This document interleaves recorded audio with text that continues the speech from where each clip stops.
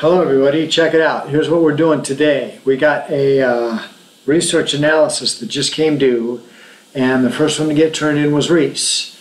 And so what I'm going to do is give him a little feedback, and by way of his feedback, give it to each of you so that your research analyses this semester can be in pristine condition. So everybody can take a lesson and a few cues from this particular critique.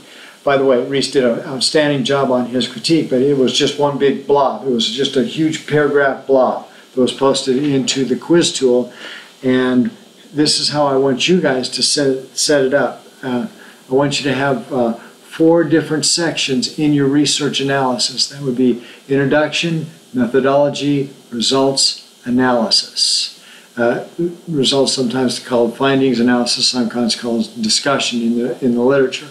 But just reminding everybody that we have 11 steps in the research process, and what I've done is taken those 11 steps and distilled them down into 4 sections of a research paper, because that's basically what each research paper amounts to, the 4 sections of the report.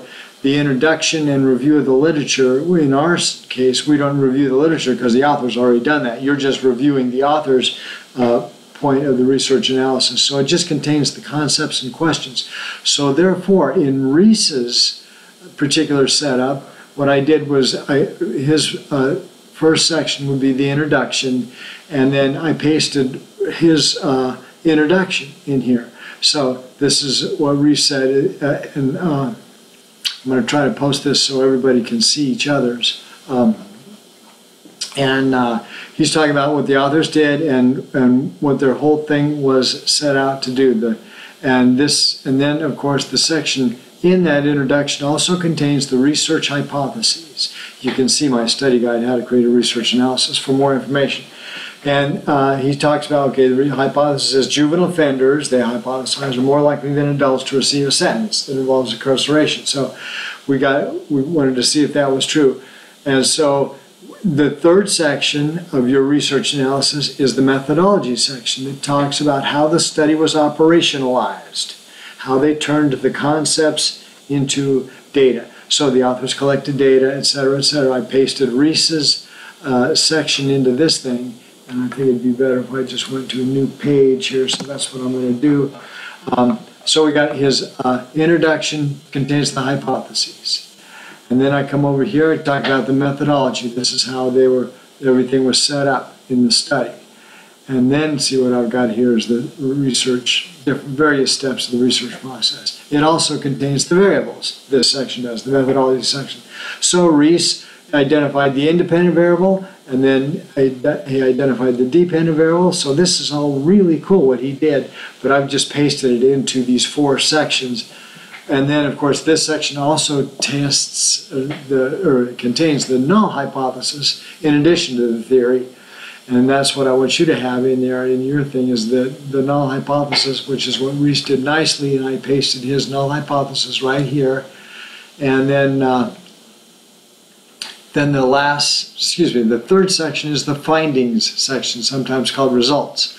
According to these research findings, Reese said, and I pasted his little blurb in there, and that was good. Let's go ahead and put this on a separate page so it all seems nice and conjunct. So we had his methodology on that page. Then we came down here and we got his findings on this page. And he talks about the juvenile process. It's a great study, and he did a great job analyzing it. It's just that I want the thing set up in the intro, theory, results, analysis format. And here comes section 4, the discussion and conclusions. And then I pasted Reese's discussions and conclusions right here.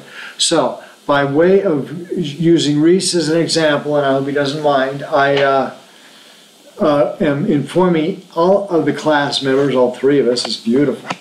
This is beautiful. It's a great semester. I can give individualized attention to you people and treat the thing almost like a classroom. I think this is the greatest thing ever. It's the greatest thing that's ever happened to me, I can tell you that. So there is his results and findings, and Reese did that, and I'm really excited about this semester, you guys. I'm going to post a discussion, a what do you call them, critique of each one of you's, what do you call them, thing. So that's cool. Research analysis. Bye-bye.